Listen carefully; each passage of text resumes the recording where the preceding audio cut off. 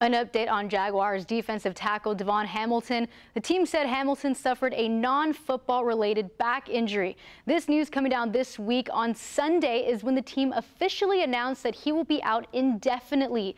This will force the Jags defense to shift a bit since Hamilton was expected to play on that first unit as he has been for the last few seasons. This will allow for players like Jeremiah Ledbetter to step up their game and fill the gap. Word on how the injury was caused is still unknown.